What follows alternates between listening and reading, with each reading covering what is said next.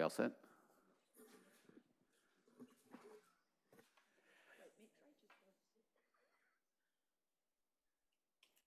Welcome.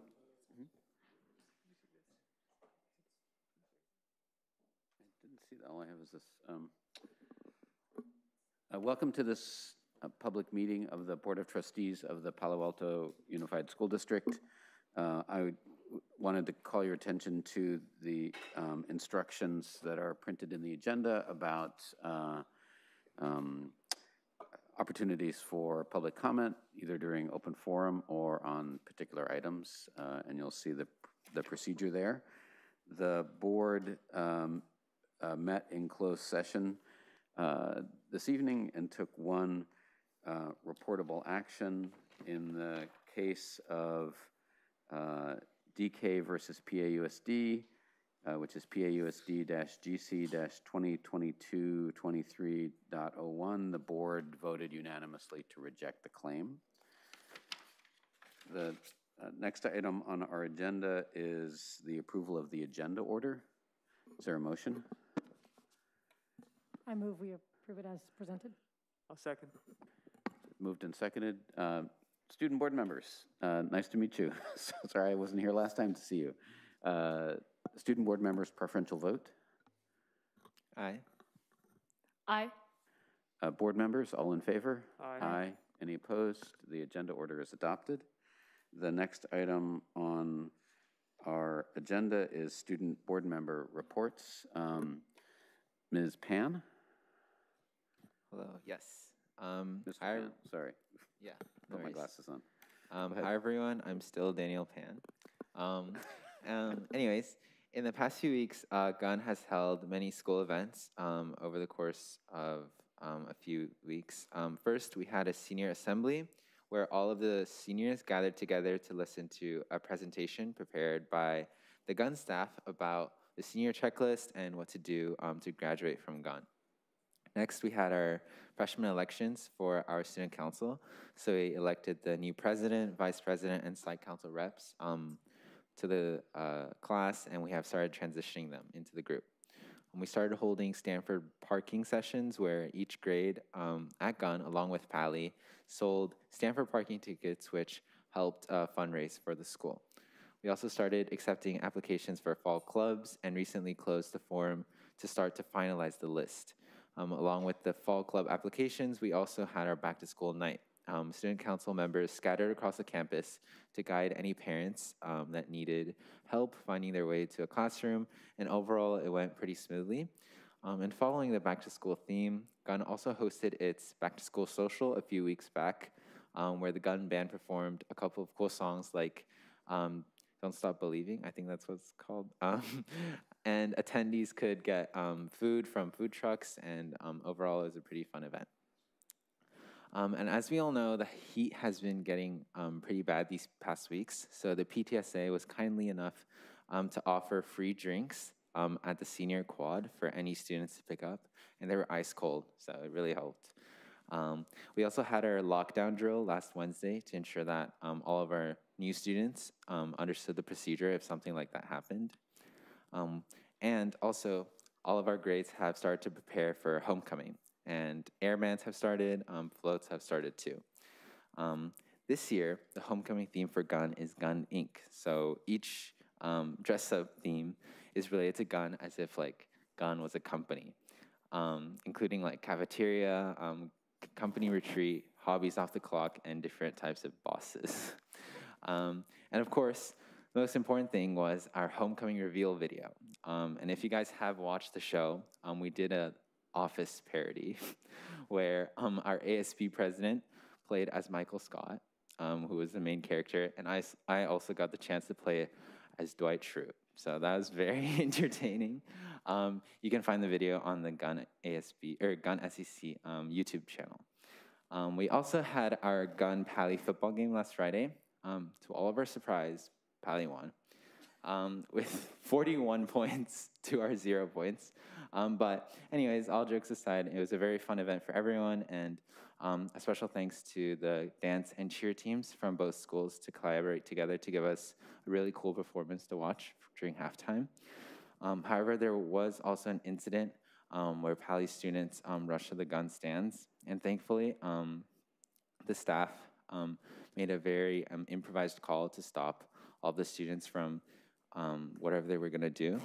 And I think as the gun community in general, we were very thankful to the staff that stepped in and stopped it, because we really didn't know like what they were going to do. So we're thankful that we got out of the game safely. And yeah, lastly, there are also some other school events that are happening soon. So we had a volleyball game against Pali on Thursday night, and also another football game against San Mateo High School on Friday. For school events, we also have the Fall Club Fair coming up this week, and also Gun Sidelands, where students will be performing their own songs and performances. So yeah, that's it for me. Thank you. Ms. Sia. Yeah, thank you so much, Daniel. I actually did get to see the Hoko reveal video. It was really great. Daniel was definitely one of the stars of the show. I thought it was really entertaining. To introduce myself, hi, I am still Johanna Sia. Just for pronunciation, it's like Joe and Hannah put together, and Sia like see ya later. I'm also glad to be back for my second board meeting. After over a month of school, Pali is returning back to its usual activity and spirit. Our student activities have also been quite busy, especially with the coming of early Spirit Week in just 2 weeks. We welcomed our new freshman officers, David, Kiara, An, and James, to ASB just a few weeks ago, and kicked off back to school night for parents a few days after that. The next week greeted us with blazing heat, as Daniel said, and I think it's safe to say that all of Pali were grateful for the initiative of PTSA, Mr. Klein, food service, and ASB volunteers for providing and handing out popsicles to students and staff during lunch. All of our fall clubs, which totals up to around 140, were approved and will be presented to the school during our 2-day club event, which will be tomorrow and Thursday. In regards to Spirit Week, ASB has been hosting spirit dance practices for every class and designing our floats and t-shirts in preparation. Personally, I think our senior dance and float are going to be spectacular, especially since there are so many talented people pitching in and just making things happen. We have also been planning for our homecoming dance, which will be on October 1st. I want to give a special shout out to all the volunteers who helped lead the parking fundraiser, as Daniel mentioned, for the Stanford versus USC game. From what I've heard, they were really dedicated through all the chaos of a massive football game with like thousands of cars, and contributed towards an amazingly successful yield. As some of you may know, the Stanford Parking Fundraiser is really important for Pali and Gun to fund our diverse clubs and student activities, so I just wanted to make sure that I could recognize these individuals for their contribution. School life is getting up to the usual swing of things, with In Focus broadcasts starting to air their morning announcement episodes, complete with comprehensive announcements about ASB and school events, as well as like reviews of the latest movies. Campanili's first issue was released just this Monday, and esteemed articles have already been featured online from our numerous publications. Our speech and debate team has been quite active since the start of the school year, with our varsity dinner being held in the MAC a few weeks ago, and our novice night actually happening right now. Over the weekend, our debaters participated in the UK online season opener tournament, with public forum team Sophia Kim and Sarah Beth Huang making the top 16. Robotics and Sayoli are also recruiting new members and expanding the reach of their amazing programs. Pali Theater's production of Radium Girls has been fully casted and has started rehearsals already, and the design team got the chance to have a production meeting yesterday. Tonight is Drama's 12th annual Drama and Desserts event for students and their families to learn more about the amazing Pali Theater department. And of course, I do have to talk about the Gun Pali football game as promised. I actually got to go with Daniel on Friday night and got to be in the gun stands, which was a little different. I got to be a bit of an imposter, but I thought it was kind of fun. I just want to start off by saying that the athletes, cheerleaders, and dancers all did amazing. Especially the Pali Gun cheer dance performance during halftime. It was so good. They just brought such an amazing, like, unifying energy, and it made us like just really excited. A lot of us were cheering and just like generally hyping them up. I do also want to address the largest part of the game might be like the elephant in the room. As the student board representative, I do want to personally apologize and just make it clear that the actions that I witnessed at the football game, if you don't know, like the taunting, derogatory comments, shouting, and the storming of the gun student section was just incredibly obnoxious and disrespectful and inexcusable. It was unnecessary and inconsiderate, not to mention unfair to all the hardworking students and adults who made the game possible and to those who are just receiving unwarranted blame. Personally, I'm just really fed up with this sort of culture at Pali, being here for 4 years, especially in ASB. We are getting a lot of backlash from our own classmates. It's just overall a very frustrating experience. Of course, I want to acknowledge that students at the football game represent a very small percentage of the Pali population, with the majority being very kind, hardworking, and considerate people. And I also know that a lot of Pali students are on the same page about this, and that we as a community can collectively foster a culture of consideration and encouragement. I know that as student leaders, we want to make this culture happen, and we have created a plan both short-term and long-term to not only make amends, but prevent this sort of event from ever happening again. I know I want to do whatever is possible to prevent this in the future, and I know that this sort of positive change is definitely possible. I've seen it happen in the team building during float building, through the encouragement that comes from those involved in our Pali community activities, and through the excellence that I see in Pali students who are contributing to make a difference. I know that we as Pali students can do better. I always want to make sure that my reports represent Pali and that they're honest about the perspective of students. So I hope I got to convey that tonight. Thank you. Thank you both for your leadership in your school communities. The next item on our agenda is the report of the superintendent of schools, Dr. Austin. Yeah, first of all, Johanna, that was beautifully done. Nice job. So we have a couple items tonight that are fun, align perfectly with our goals, and are worth celebrating our progress. And I'm looking forward to those reports later in our agenda. But for now, I need to focus on two things that are in opposition to our goals and require our attention and clear resolve. The first involves the incident that we've already spoken about in the final minutes of our football game between Gunn and Pali. As many have read, at this point, over 100 Pali students left the stands and entered the Gunn stands as a mob. I've reviewed the video and find it disturbing as a former coach, activities director, principal, and now superintendent. In fact, I've never seen anything like it. And I've seen a lot of games, a lot of schools, both as a player and all these other roles. But after I sat back, Mr. Klein and I, who have had multiple conversations, and Mr. Klein and I have a shared way of looking at this, I tried to put myself in the place of the families that were in the stands with young children or grandparents. I thought about how easily a student could have thrown a water bottle or something else in a confined space that would have started a fight or a mass event. I thought about how close we were to complete chaos. Think about this. One firecracker, one hard push, one angry, scared adult, one scared child who went running into something they didn't understand. I've spent time with our two principals since the game. Ultimately, we count on both of them to work directly with our students and the staff. And it's clear that some students, like our ASB and other groups, realize the significance of what happened. I think we just heard that. It is, however, equally clear that others see no problem with what happened and cannot comprehend why there would be consequences of any kind. The actions at the game were as egregious as I have seen. The idea that anyone would defend them is baffling. Our league sent a memo to all member schools today, just a couple hours ago, outlining potential sanctions to the Pali High School. Part of the rationale, and I debated if I was going to say this or not, but I'm going to say it because it's true. Part of the rationale is that Pali has a history of poor behavior at games. That's stated in the memo from the league.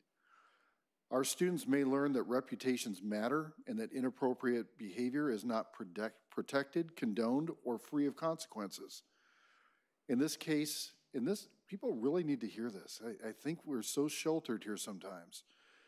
In this case, 11 other principals will decide the sanctions for our school. And they don't care about Pally. They don't care about the good things. They care about what they've seen too many times. This is in addition to any self-sanctions that are imposed by the Pally administration, which we're still working through. I want to shift gears because they're very related. We're a couple weeks away from what is locally known as Egg Wars, tied to Spirit Week at Pally. And I am honestly dismayed that adults condone the mass vandalism of our city and defend it as a harmless tradition. Privilege can be defined as a special right, advantage, or immunity granted to the granted or available only to a particular person or group. In the case of Egg Wars, participating students believe that their actions are granted immunity from any consequences. They are told and believe that it is their right. This is not a feeling held by students or other groups at other schools or communities. By every aspect of the definition of privilege, our students are demonstrating their privilege at the highest level. Purchasing stacks of eggs to throw at people, cars, homes, or other objects is not a right and carries no immunity. It is vandalism and contributes to a negative reputation. Egg Wars will be treated this year for what they are. They are not cute. They are not a right. Our team will fully support any steps taken by the Pally administration to deter the destruction of our community, and will also support any corrective measures they see fit if the event occurs. This is not a debate. We stand with the Pally administration, local law enforcement, residents, and many students who feel it is time to move in a positive direction. I think it's important that you know where your leaders stand on this issue, and I hope this was clear enough for everyone. With so much to celebrate and appreciate, I am looking forward to cleaning some things up so we can realize our full potential as a school district and community. I'm equally aware that we have a lot of great students who want to make good decisions, and we have a lot of people who support this. Unfortunately, the reputation just keeps getting more and more evidence to support, and we need to stop it. Thank you. Thank you, Dr. Austin. Next item on our agenda is open forum. Open forum is an opportunity for members of the public to address the board on topics that are not otherwise on the agenda. And you can sign up for open forum using the process in the agenda. Our practice is to take additional speakers on an item, including this one, until the first speaker has finished speaking, so that we can gauge how many speakers we have in total, so that we can apply our rules around time and number of speakers. So if you'd like to speak on this or any other item, I encourage you to go ahead and sign up using that method. The first speaker for open forum will be Aether Zabel, and I'm going to issue a blanket apology for the mispronunciations I'm going to make for everybody's names. That was pretty good. And you can come up to the podium so that the mic can pick you up. Thank you. And so you'll have 3 minutes, as will everyone on open forum, I think. Hi, everyone. My name is Aether Zabel, and I'm a sophomore at Gunn High School. And today, actually, I noticed that the elevator permits for one of the elevators, namely the one in the Wellness Center building, it's used to reach, among other things, the nurse's office, the Wellness Center, the college help office, and the counseling department. The elevator's permits are more than 3 years expired. The elevator number is 179981, and I noticed that the permit was issued in March of 2019 and supposed to expire until April of 2019. It was a temporary use permit, and that's more than 3 years expired now, and I'm concerned about that, and I think that the elevator needs to be inspected again. Thank you. I'm sure that staff are listening and will follow that up. The next speaker during open forum is Tara Trim, who will speak via Zoom.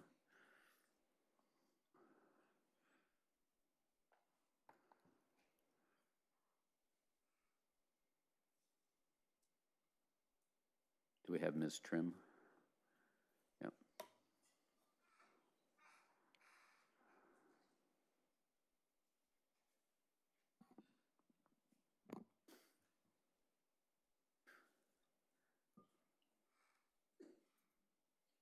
Not there?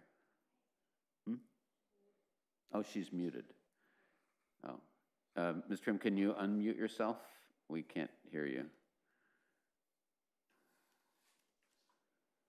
I think why don't we move to our next speaker, and then once we get this technical issue sorted out, we'll see if we can hear from her. Our next speaker for open forum is Stephen Davis. Mr. Davis.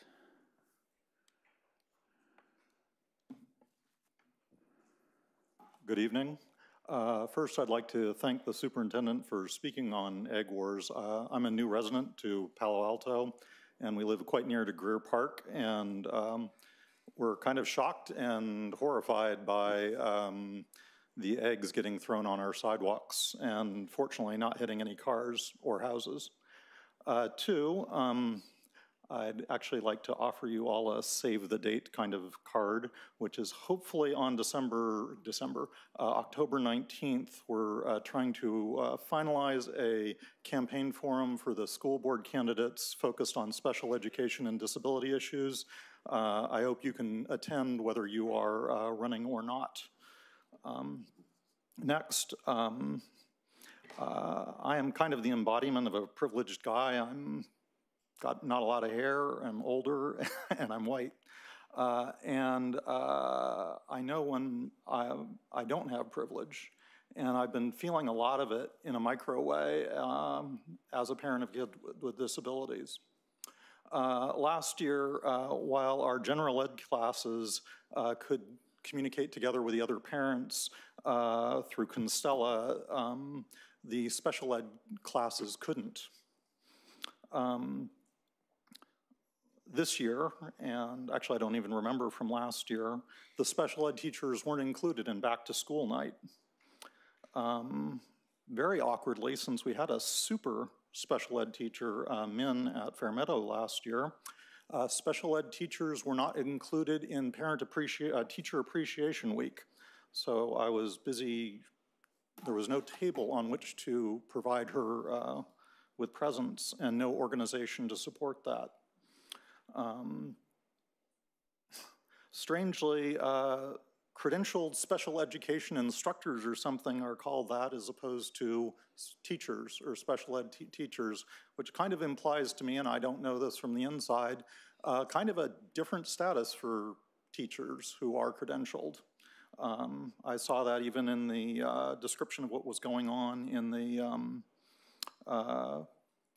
class teacher skill development day, how that was being described for them versus all the other teachers. Both at my school and other schools, we've had problems with disability parking. Yesterday and today, school shuttle bus groups are, after school shuttle bus groups are using the disabled parking spots. I ask that the board take this seriously. I'll be talking a little bit more on this later, but I really think we need a district advisory committee on special education and disability. Thank you.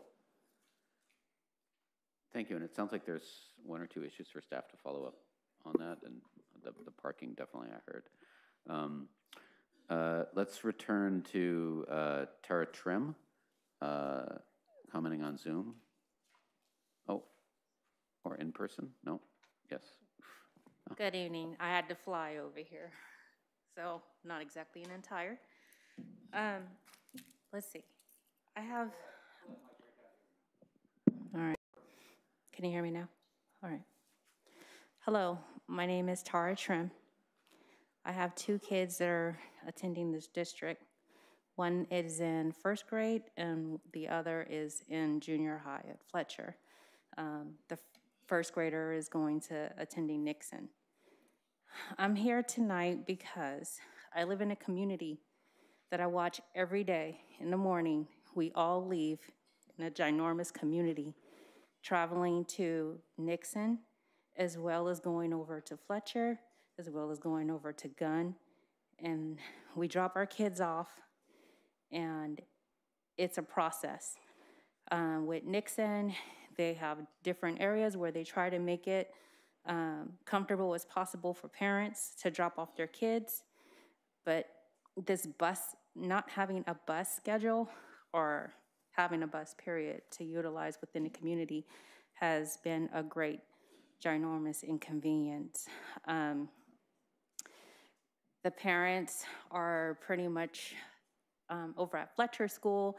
I could show you pictures where we're literally parked upon each other, where we're just leaning against each other. You sit in your car for hours at a time, sometimes an hour and a half, sometimes 2 hours, because the hours for Nixon School compared to Fletcher School is completely different. Nixon gets out on Monday, Tuesday at 2:10, and then you have them getting out at 1:10, as well as, it's just a different schedule is what I'm getting to. So I have to go from Nixon Elementary School and then go to Fletcher School, and I'm waiting and I'm waiting and I'm waiting.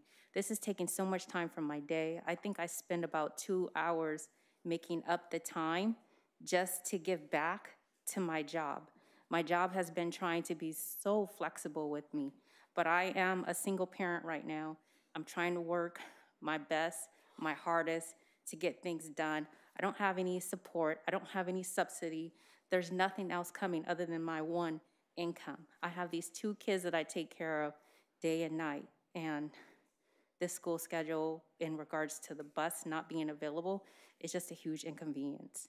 I don't have anyone that I can lean on and say, hey, can you take my kid to school for me? Or can you pick my kid up from school for me? And it's hurting. I don't know how much longer I could keep this up without falling on my face. I need this bus schedule. I really need this bus schedule. It's worked out. It's been a huge convenience for me to have that bus. Whatever it is that needs to be done, I am happy to support. I'm happy to just jump in. Ms. Trim, that your time has expired. Thank you very much for your comments, and thank all of our speakers for the input that they are providing. The next item on our agenda is the approval of the consent calendar. Items on the consent calendar are approved all at once with no discussion.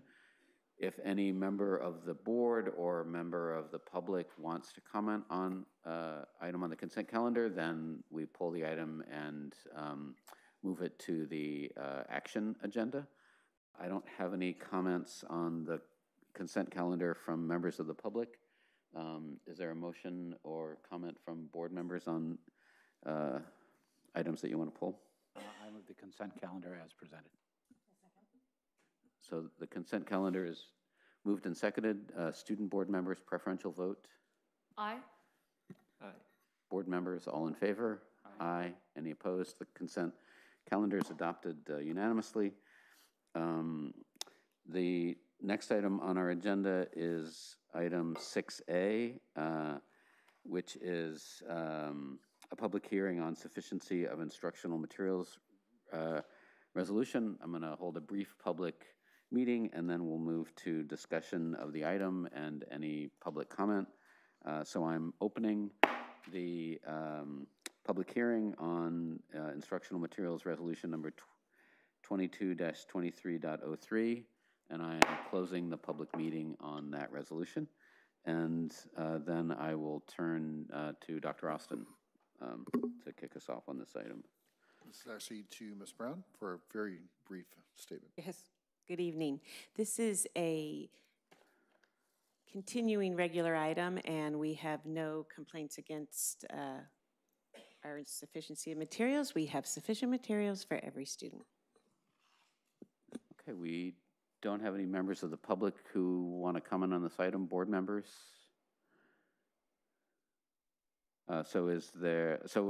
We will take this item up for approval at our next board meeting. The next item on our agenda then is item 7A under staff reports. And 7A is special education organization and support systems. Dr. Austin? I'll take this one. So I'm going to bring up our co-directors, Ms. Boyce, Ms. Perez, and while they're coming up, I'd like to set expectations for tonight. Tonight is not a comprehensive report by any means. We have a written background report. This is a relatively brief snapshot report, just early in the fall. I think we've waited in the past too long to have a first look at special education. We have ongoing work that we're doing in this area. And tonight, not only are we going to share some of the high points, we're going to share some things that we're struggling with a little bit and how we're planning on moving forward. So, thank you. Good evening, Board. Superintendent Austin, Executive Cabinet. My name is Cynthia Lowling Perez. I'm the Director of Special Ed for the district, and I'm joined today by my co-director and partner, Amanda Boyce, who is our Director of Special Educational Services and Integrated Supports. We will be presenting to you tonight our department's organization and support system, along with updates regarding our focus area for the PAUSD Promise. Good evening, Board. So the past few years, our special education department was divided in two divisions. There was elementary and secondary. Last year, we began our restructuring efforts, and we're proud to announce that this school year, our special education department and teams support all special ed students in PAUSD from preschool to post-secondary ages 3 to 22. So our department consists of 2 directors, program specialists, coordinators, a behavioral support manager, and a mental health manager. All of our team members support individual students and sites, and this reorganization will allow our team to grow with our students and help support the transitions between the different levels and between the programs so that our supports are consistent. In anticipation of the reorganization, Ms. Leleng Perez and I visited 16 sites last spring to learn more about our varied programs and needs across our district. We met with site administrators, psychologists, teachers, and we considered the successes and challenges of our programs in order to determine next steps. We are continuing frequent site visits this fall and conversations with staff. Our team is very excited about the reorganization of our department and the partnerships with our schools, families, and our Ed Services department. As mentioned, one of the focus areas of the PAUSD Promise is special education and inclusion. There are 3 main sections in this focus area, which are program and services, procedural compliance, and parent engagement. The first area, program and services, focus on the provision of standard aligned curriculum and materials, full continuum of support and services, professional learning opportunities for teachers and classified staff, and also development of standard aligned or based IEP goals and accommodation. Under this main focus, we did have some accomplishments. In the school year 2020-2021, our department developed and implemented the intensive individualized program serving students with severe social emotional disabilities. In addition to this program, the department also developed and implemented an intensive Something that we have. I can touch that. Ms. Boyce touched it, but it was quick and a lot of other information. I asked the team to do that in the spring, and they came back and said, nope, we'd rather do it in the fall so that we can get something right now. So that will be going out to families in the fall this year. Yeah, I think that's a great idea. And I hope that you're able to the extent possible, model it on the one that we did 5 years ago, because what would be especially illuminating is seeing how things have changed or not changed from what we found 5 years ago. Okay, that'd be great. I found that one of the more illuminating things pieces of information I've gotten sitting here for the last 5 years. The other, what was the other question I had? Oh, I just wanted to maybe observe, maybe there's a question here. The percentage of kids, the large number of kids that had formerly had out-of-district placements, I assume mostly NPSs or private placements, that are, I just am flabbergasted at how much that number has come down. And I just want to make sure I understand kind of what the drivers of that are, like what programs, and we have talked about this. I remember a pre-pandemic, group of teachers standing at the podium talking about the programs we were going to launch that we're going to address specifically this problem. I can't tell you how many podium addresses that we've received that 3 years later or 5 years later, the things were exactly the same as they were as before. And so I want to make sure I really understand, is this really a result of that initiative to create new programs internally? I think Ms. Lilling-Perez will be the best to address this. Sure. So yes, we're able to bring back kids because we opened up our intensive individualized program, but also we're able to prevent kids from going because of the amount of support they're receiving. So you're right, a lot of the 99 from 3 years ago was students through a settlement agreement or non-public school placement, residential treatment centers as well. And also the creation of a robust mental health and wellness department is also, we partnered with them closely last year, but it's also now partnering even more this coming school year should help even lessen that. We're anticipating the numbers to be in the 20s by the end of this school year. Because we also opened our own therapeutic program where we're able to bring kids back from, let's say, Esther B. Clark or kids coming out of residential treatment center. So our team has done a really good job also partnering with parents and, understanding the needs of the kids. So that's great, stay there.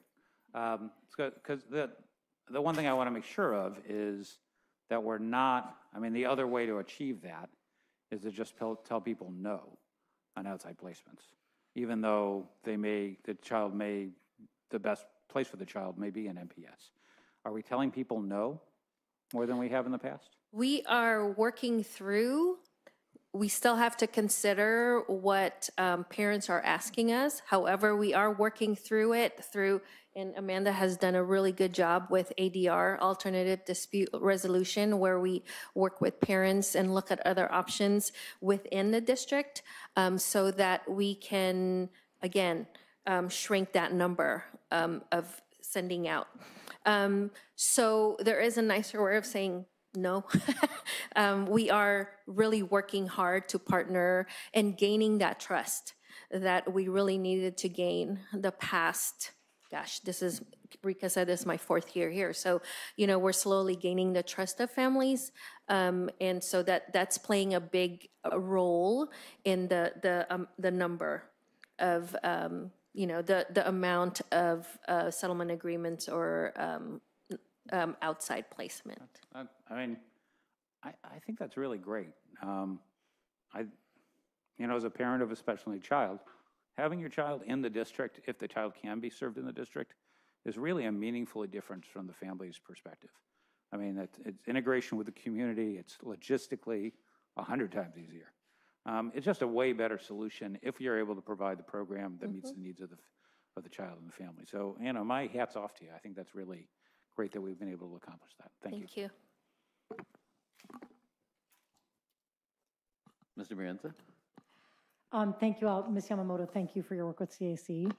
It is a gem in our community, and we're so lucky for your work and looking forward to Sunday.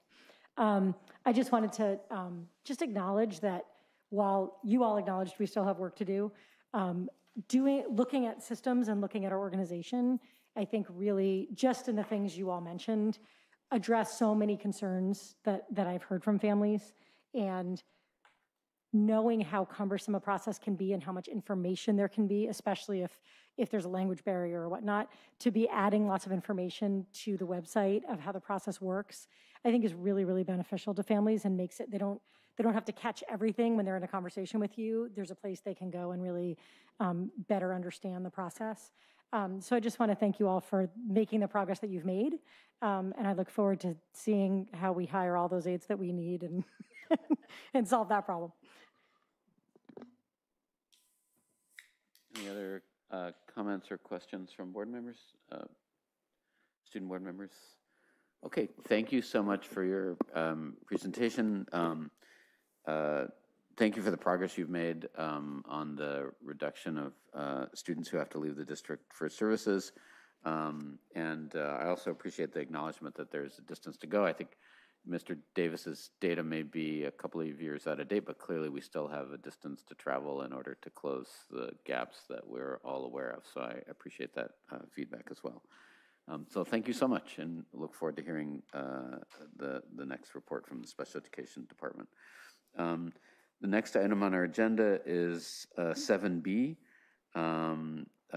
relating to the PAUSD promise and early literacy. Dr. Austin? I would love to start by just talking about how excited I am about some of these results, but I'm not going to. I'm just going to say... I think you just did. Well, I'm not done yet. I'm not done. Tonight, hopefully, we can celebrate a little bit. We're not celebrating victory. We're celebrating progress in an area where our district has not had great progress in the past for a long time. And I think when you put some focus and you get a result, it's worth taking a moment and tipping a hat, acknowledging we still have plenty to do. But I'm going to turn this over to Ms. Brown and then Ms. Reynolds. Thank you, Dr. Austin. Tonight, we are sharing an update on our progress indicators 1 and 2 of our Every Student Reads initiatives. Last June, we shared an update on progress indicator number 3.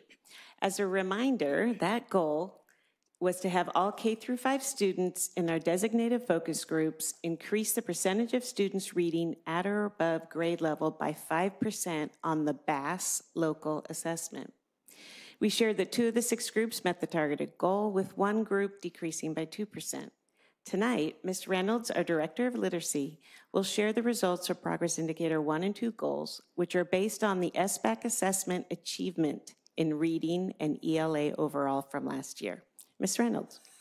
Thank you, Ms. Brown. Good evening, board members. Tonight's presentation celebrates elementary education's focus on early literacy, high-quality, research-based reading pedagogy, analyzing and shifting systemic practices, providing equitable instruction, and creating environments where historically underserved students thrive across all elementary schools. Progress Indicator 1 results are as follows. Educational Services is thrilled to share that 3rd grade students in all Every Student Reads initiative student groups exceeded the 3% increase in reading on Smarter Balanced Assessment this year. All student groups exceeded the goal. All of them exceeded the goal. Could you say that one more time? One more? Would you like one more? All Every Student Reads initiative student groups in 3rd grade exceeded the reading goal that we set of 3%. They exceeded it. The last column you will see indicates the 4% increase for this year, the 22-23 school year, for this Progress Indicator 1 goal.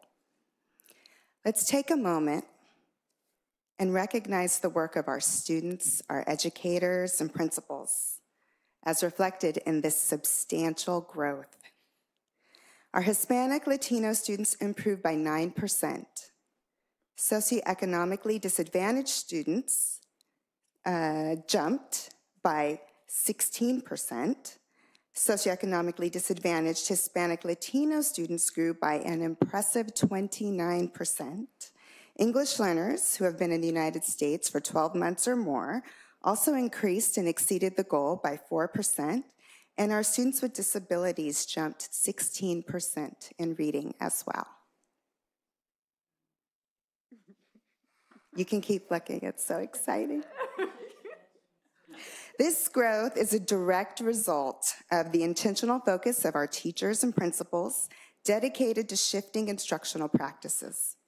This includes focusing on foundational skills, implementing the Orton-Gillingham methodology last year, and our teachers continue to engage students in vocabulary, fluency, and comprehension lessons. These are all crucial elements for our students to become proficient readers. Elementary students can access specific online programs for reading practice as well, and designated students receive online accessibility tools. Educators providing students with books of interest, representative texts, and teaching content that builds background knowledge and academic vocabulary while addressing the PAUSD Promise goals of equity and inclusion, wellness and safety, celebrating others, right? All of those pieces, including healthy attendance, all put together have helped us exceed our goal in Progress Indicator 1. Let's take a look at one of our schools of particular note. 100% of the third graders at this school nearly met or exceeded grade level standards in reading. And we're so excited to acknowledge Barron Park Elementary School tonight. It's okay if you want to clap for them. Progress Indicator 2, SBAC English Language Arts, comprises of 4 areas: reading, which is our Progress Indicator 1, writing, listening, and research inquiry. The overall score is representative of these 4 claim areas. Half of the third grade Every Student Reads Initiative students with scores met or exceeded our goal in English Language Arts. The last column indicates our 4% increase for the 22-23 school year. Let's celebrate these outstanding students and their growth. We have 12% growth made by our socioeconomically disadvantaged students. There's a strong 9% increase for our socioeconomically disadvantaged Hispanic Latino students, and a 32% growth made by our Black or African American students in English Language Arts. 12%, 9%, and 32% growth.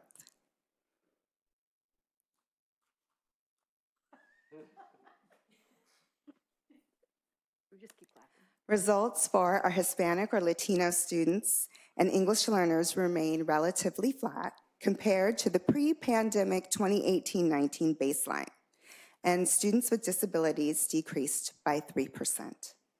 Analysis and increased focus on each claim area within the English Language Arts strand will make a difference. Reading growth for these student groups is anticipated by implementing the iReady diagnostic reading assessment and classroom teacher instruction in Benchmark Advance Adelante. Reading specialists, English learner specialists, and education specialists have Benchmark Advance programs that align with grade level reading lessons, which creates a seamless instructional model to address the unique needs of these student groups. Educational Services has replaced the Benchmark Assessment System, or the BAS, with the iReady Diagnostic Reading Assessment. In October, baseline results from this assessment and an updated goal for Progress Indicator 3 will be presented to the Board of Education. Thank you. Thank you, Ms. Randall. Thank you, Ms. Randall. Any questions? You're welcome. Ms. Brown. Any other staff comments before we turn to public comment? We have one comment from a member of the public. That's Nicole Chu Wong, and you'll have 3 minutes. Thank you. A big and important part of building a healthy culture I think, is celebrating progress and acknowledging it. And so I just want to acknowledge the amazing progress that I know was very hard won and took the really, really hard work of our teachers and staff to accomplish. And I'm really glad that we're doing it at the grade level that we are, because I've seen firsthand through volunteer work in a high school in a much less privileged community where it was predominantly Latinx, and I saw 10th graders that weren't reading at grade level. And the work we did to try to change that would take a lot more. The best time for us to close the achievement gap is earlier.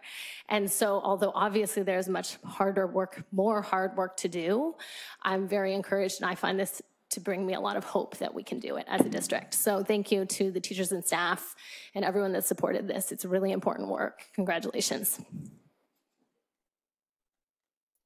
Thank you. Comments or questions from board members? Mr. Collins?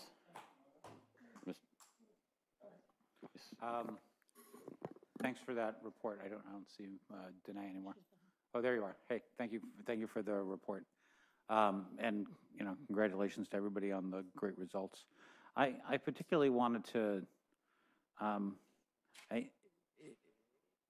the results, improved student achievement only comes from actions of teachers. I mean, everything else the rest of us do, everybody in this room who, is an administrator or a principal or, or anything else other than sitting in a classroom in front of 25 eager faces, it's all just in support of that. And we only succeed or fail to succeed depending on what the teachers actually do at the end of the day. And clearly our teachers delivered. So I just wanted to really make sure there was I don't know if there are any teachers here tonight and I hope there are some teachers listening, but I just wanted to make sure that we recognize that was the thing that made the difference, is that our teachers, took the challenge and rose to the occasion and were able to help our students succeed to the extent that we know that they're able to. So thank you to all the teachers that participated in that, and thank you even more because I know this year is more hard work with new curriculum and new assessment tools, and it's always something new. So I really appreciate the effort that our teachers have made and hope that we can continue to succeed the way we've succeeded this year. Thank you. Mr. Brianza? Thanks. Most people in this room know what I think about the CASP. I think that it gives us some information. It is certainly not a complete measure. It is one of the measures we use. The state requires it, and we have listed it as one of our indicators. So while I don't think it's the end-all be-all, certainly in many times I have sat up here and I have seen CASP data that has left us disappointed and left us really demanding better. And coming out of the pandemic with us back really fully in person for the first time last year, and many of our teachers piloting lots of new things, and us incorporating new measures and new assessments and new curricula and everything else, we made significant progress. And so I really just want to celebrate that when we can really come down hard on our administration when they don't make progress, we have to celebrate when you do make progress. And you really did. So it's really great to see. Obviously more work to do, but if you keep up at this clip, we're gonna close that opportunity gap. And that's really what we're here for. So thank you to everyone, to all the teachers, to the principals, to our admin, to you, Ms. Reynolds, and you, Ms. Brown, and everyone else. It's really something to be celebrated. So thank you. Mr. Durant. Just to echo my colleagues, these results would be laudable under any other set of circumstances, but coming out of the pandemic and the anticipated potential learning loss, to see this progress, as Mr. Collins said, it goes to the commitment of the teachers, it goes to the commitment of Ms. Reynolds, all of our administration, and the entire team that was able to implement the direction. So, it's not a victory, as Dr. Austin pointed out, because there's always room to grow, and that was pointed out in some of the slides, but it's huge progress to be celebrated and also to continue to give us momentum to keep going in the direction. So I hope everyone knows that the board is very supportive, as you've heard, of the direction that you've gone and the results that have come out of it. So thank you. Ms. Latimer. Well, first of all, thank you for this report and congratulations. Yes, as Dr. Austin said, this is not a victory lap. Educational justice is about so much more than test scores, and we have a lot more work to do. But that being said, as far as I know, this is the first time in the history of our school district that we have seen improvements like this. And I think sometimes when we talk about equity and the opportunity gap and we debate priorities and metrics, I think we can lose sight of the fact that real children are at stake every day, and they don't, we don't have to be perfect to do a whole lot better by them. And so for me, the bottom line is that dozens of kids learned to read in our schools last year who wouldn't have before. And I really can't think of anything more deserving of celebration than that.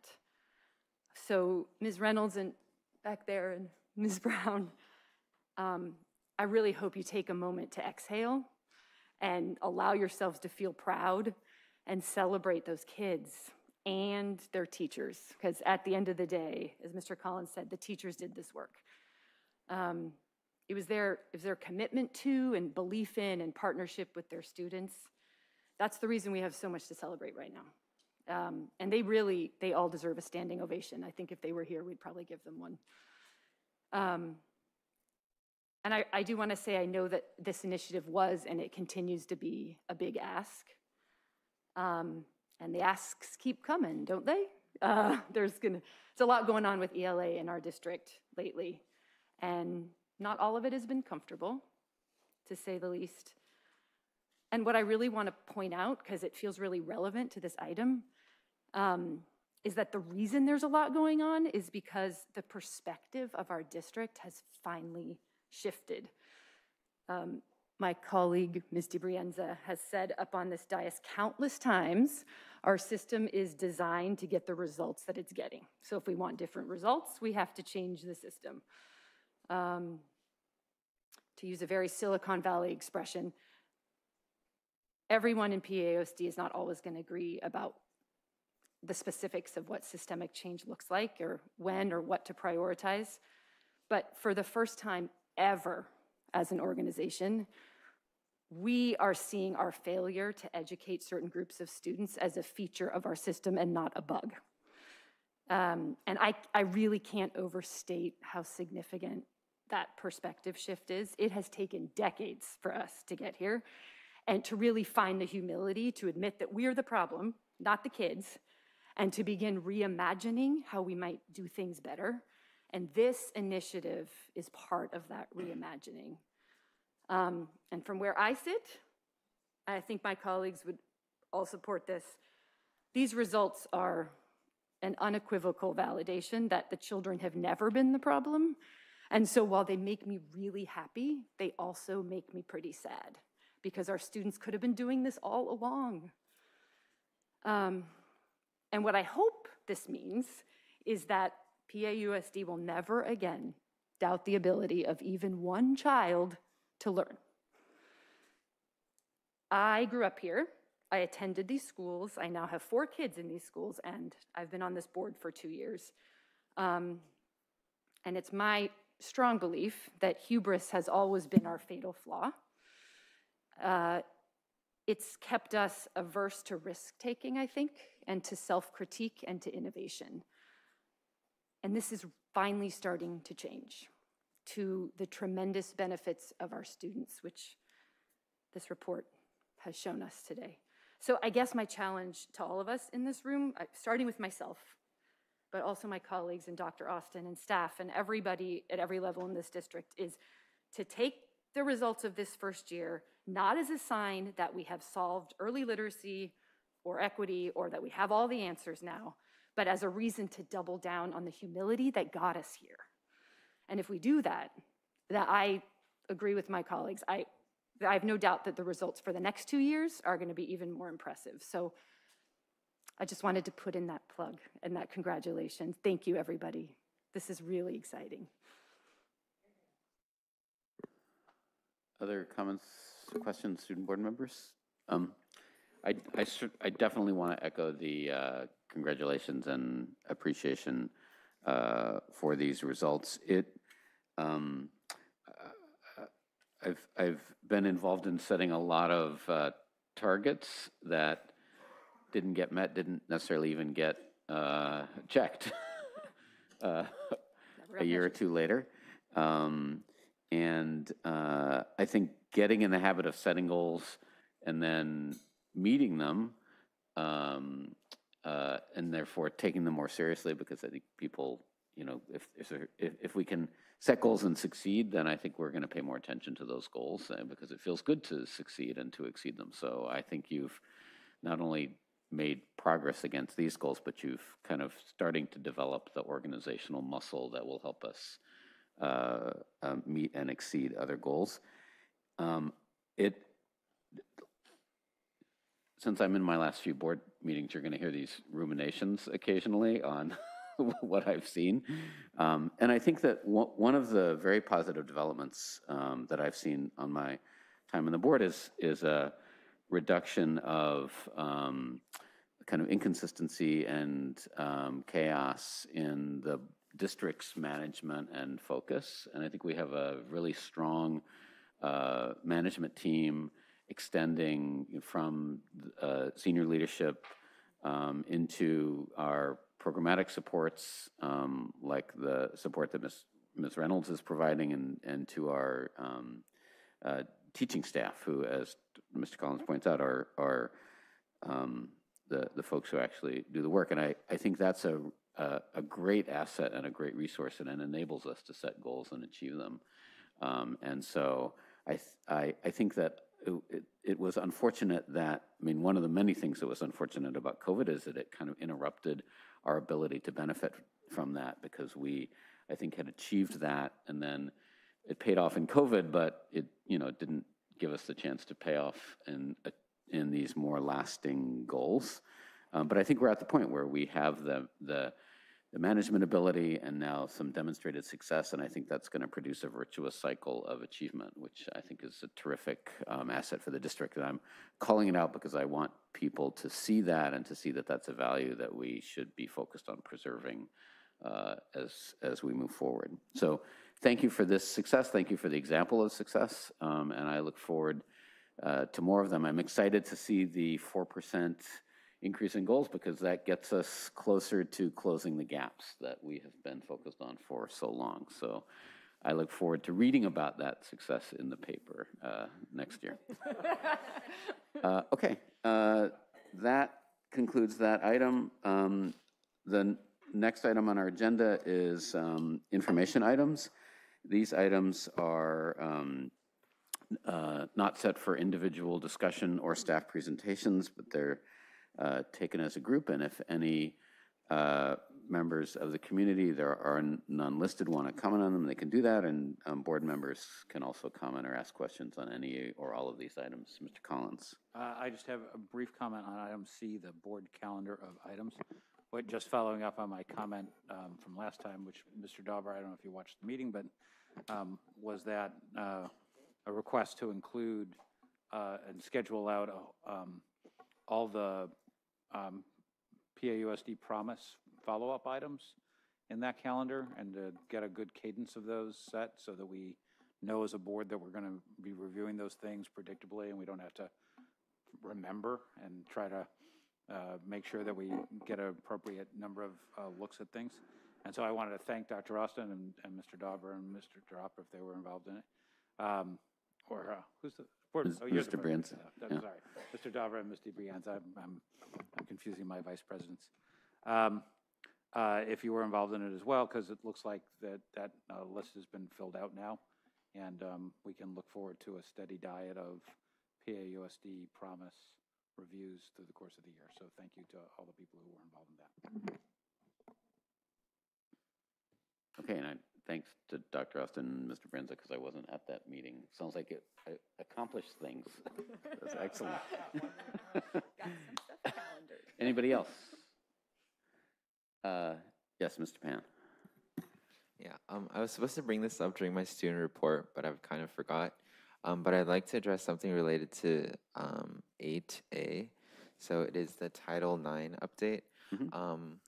Our Gun Title IX Club is planning on having a domestic violence school supply shelter drive in the first 2 weeks of October. So I just wanted to report that. I was supposed to do that during the student report, so I'm sorry about that. Thank you. Anything else? Okay, then let us move on to item 9, which is board operations. Any reports from board members? Mr. Brienza? Oh, Mr. Brienza. Yeah, I get to pick. Well, I just said during board operations, every meeting, I was going to try to, build someone up and acknowledge some great stuff. And one of the fun things about trying to do this is that the hard part isn't finding someone to celebrate, it's picking what to say because there's so much good stuff going on. But I think this week particularly, all of the administration and staff from Gun and Pally last Friday, they all worked like a 17-hour day, and it did not end easily. And it's not particularly rare, I think, for them to have a 17-hour day, right? During football season, they all stay all night. There's weekends they come in, just a lot of long, long days. So I just want to acknowledge the Pally and Gun admin and staff for all of their work last Friday, from early in the morning to get through the whole school day through the end of that football game. Mr. Collins. I had a request for my colleagues, which is, I think it was prior to the pandemic, we had developed for a little while a tradition of doing reports on our subcommittee meetings. I knew you were going to say this. There you go. I'm predictable, if nothing else. And which I found particularly useful because otherwise, most of these committees, sometimes you never hear. Like city school liaison, you often don't hear what goes on in the meetings, and it's, well, you can go and find the minutes and watch the meeting. That it'd be much nicer to get a 2-paragraph report that just says, hey, we met and this is what we talked about. So, and some of these meetings, BPRC, I think we see the fruit of your labors on a pretty regular basis. So I don't think we need a report from that, but the equity committee, which I'm on, and the property committee and the city school liaison committee are all committees that meet fairly regularly, and probably it would be good both for transparency for the board members and for the community at large if we get just a very brief report on what happened when those things meet. So just a request that I have for my colleagues. Thursday is city school liaison, and I will try to document. And one possibility that we could discuss is just adding a standing agenda item, which is committee reports, which don't necessarily need to be written if we can get oral reports, if failing already. Yeah. So that's something we can discuss at agenda setting. Mr. Durop, did you want to speak? I was just going to say that the last time Mr. Collins brought this up, I was very supportive. I was also chairing 4 committees at the time. And so it was onerous, and I'm even more supportive now that I'm not chairing any committees, that the chair should certainly report on the activities of the committee. Okay, anything else? Okay, that is our last item, so this meeting is adjourned. Thank you.